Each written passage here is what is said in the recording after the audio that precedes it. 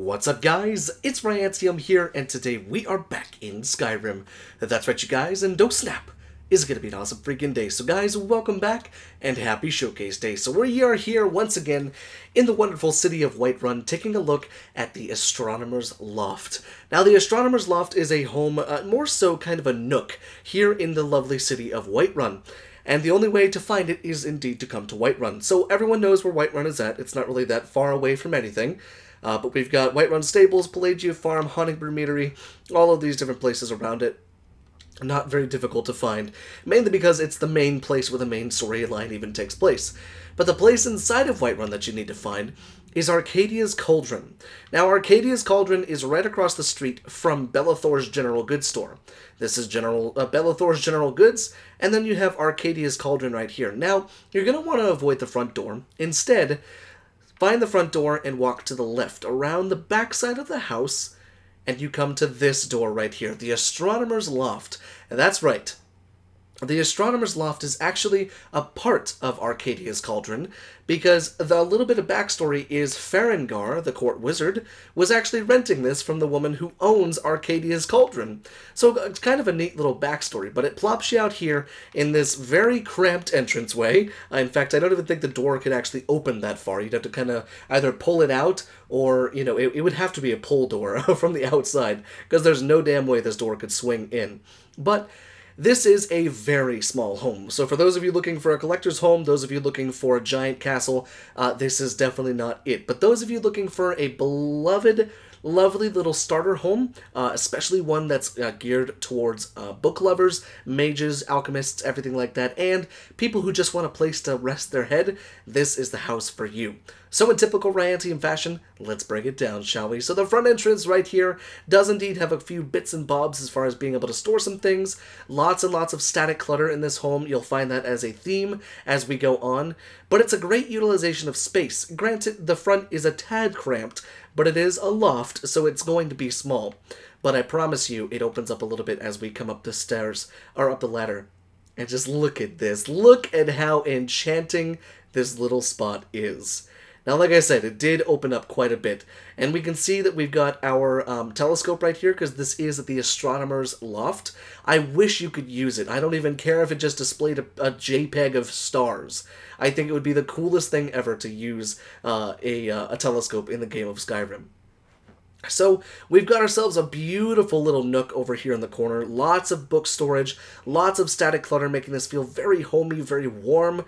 Everything that you could possibly want in a very tiny home. Not to mention, it's all just kind of placed perfectly. There's nothing really that's out of place that I can see. All of the decorations, they're so nicely placed inside of the home itself, and they go with one another. And it's just a really, really neat little spot. So let's start off with this little table right here. We got a cupboard, as well as a big wardrobe next to it. Lots and lots of static clutter. But as we continue through here, we do have our enchantment book. And our enchantment book is our enchanting table. You can learn all of your stuff from there, as a regular enchanting table would be. And above that, we also have the alchemy alembic, which is wonderful, because it is the alchemy table. So you've got a satchel to store some of your, your ingredients and everything like that. You have some really cool little miniatures and some statues here in the house, which is really kind of a neat little touch. And then we've got some more static clutter over here. There is a master lock right here. I don't exactly know why you would have a master locked display case with 3 books behind it, but you're more than welcome to take a look at that if you decide to download this home. But lots of book storage for the bookworms of Skyrim, because I know there's quite a few watching. And such a beautiful little spot here. We have a strong box right there, a cool map of Skyrim back there, lots and lots more static clutter. And then a beautiful little seating area right here for one. But it actually does have some functionality, because you have a a stew pot right there, which allows you to use the cooking spit. And then we have the cooking fire, which you can use as the oven and make all of your nice treats and stuff like that. Some more book storage, everything like that. Nothing too crazy over here. Some nice display cases, or some display areas over here with some more static clutter. A chair over there in the corner, but I feel like it would be impossible to get out of, because you're kind of squished over here in the corner. Hopefully it doesn't phase you through the table, and it's a little awkward getting away from that, but that's okay. The physics of Skyrim are a tad awkward too. But then we got ourselves a nice big safe, a sack with some apples in it. a chest right here to store some bits and bobs. And then last but not least, we have our bedroom area over here. Talk about an adorable little nook. The bed is kind of tiny, I'll tell you that. But even still, it's kind of a neat little spot to have. You got some cupboard storage there, maybe some books, grab yourself, you know, a nightlight, something like that. It's just kind of a really, really cool little loft up here. Not to mention, it fits here in Arcadia's Cauldron so perfectly. Now, the other cool thing is the lighting on the inside does actually change based on the time of day.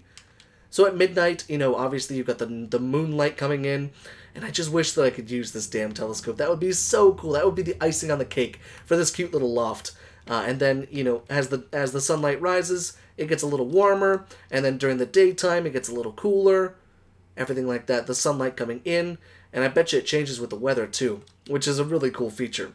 So this is the Astronomer's Loft, a very small beginner's home, one that I think would be perfect for any mage playthrough. Perhaps you want to roleplay as a student, and they're, you know, studying what's the word I'm looking for? The intricacies of magic and alchemy before they take the trip up north to the College of Winterhold. Or perhaps you're kind of a reclusive mage, one that likes to kind of stick away from the rabble-rousel of everyone out there in Whiterun. Just kind of stick to your studies and read your books and everything like that. It's a beautiful, cozy little home here, and I think I would be more than happy at this little house. So let me know what you guys think, guys. Would you use this? Did you like it? Did you hate it? Were you looking for something else? Let me know down there in the comment section. And until next time, guys, thank you so much for watching, and I will see you in the next video.